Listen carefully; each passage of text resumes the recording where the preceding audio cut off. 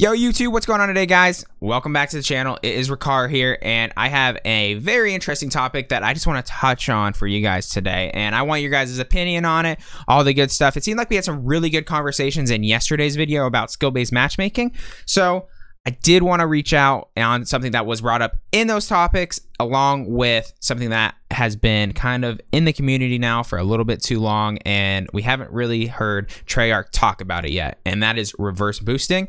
And we're going to jump into that here in just a second. But if you guys are liking these general conversations that I'm having with you guys, I'm taking all your guys' input, trying to make the community of mine like a family in a way, and I like hearing what you guys have to say and getting to know you guys. So if you guys do like these videos, make sure you do subscribe to the channel, comment something below, because I am really wanting to get to know you guys, and let's like the video, guys. If you guys can get these videos to like 50 likes, it does help me out, so I appreciate y'all. Let's jump on into it.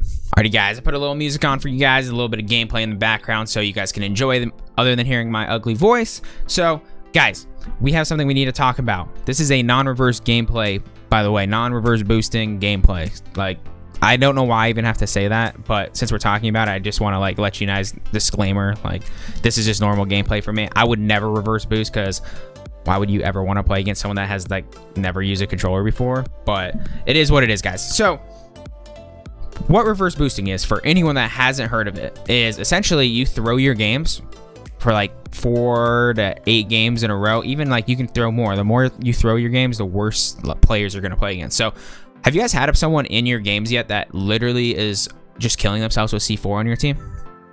I have, and the guy on my team in one of the games that I was in, it's happened in multiple of them, but the guy was like 0-62 on our team and just shooting RPGs and throwing C4 on the ground and killing himself over and over.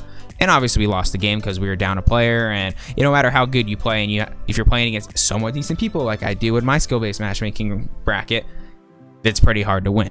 So not only is that person screwing me over in that game, they are going ahead, and this person on my team, I wish I had the gameplay here for you, but his clan tag, like I have in mine in game, is YT YouTube. So I know this guy was going in there to kill himself over and over so he could play against worse players and make YouTube content.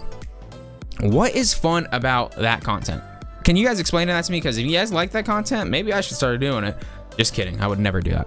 But what is fun about that? For me personally, as someone that has played Call of Duty for 13 years, guys, like probably more than 13 years at this point, like, I know if someone's good at Call of Duty. You don't have to come out and like drop a 150 kill game where you're playing against literally people that don't look like they've never used their controller before. Like, go give your controller, mouse, and keyboard over to your wife, girlfriend, significant other, sister, younger brother that's 4 years old. Go give that to them and see what they look like trying to use a controller for the first time.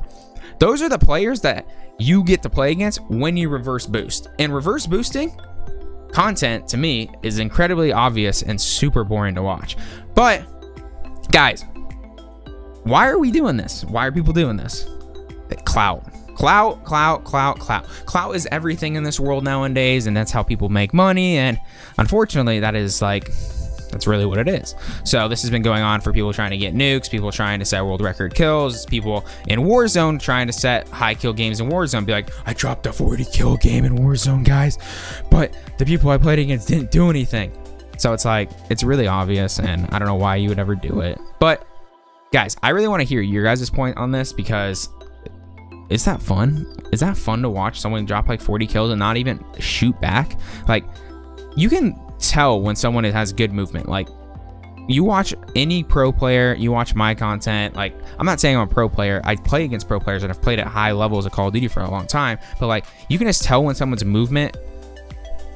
Like, I can literally watch someone move as a player and tell you like how good of a player they are. It's really obvious, because you won't see them do the obvious thing.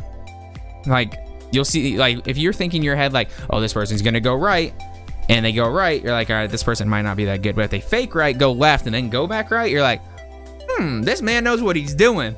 And when you're playing reverse boosted lobbies, you're just never going to play against anyone that can compete with you. So that is the last thing I did want to touch on today for you guys, because it is stupid that people are going out of their way to reverse boost. Like, why would you ever reverse boost in general, guys? Like, I don't know why anyone would do it. Please let me know down in the comments what you guys are thinking about this, because if you're making YouTube content and doing that, why the heck would you ever do it? Ugh. But I appreciate you guys. If you guys did like the video, make sure you do subscribe to the channel, like the video, and comment below what you guys are thinking about this. Like I said, I like to get to know you guys, get your guys' opinions, and go on from there. So I appreciate y'all. Have a wonderful rest of your day, and peace out.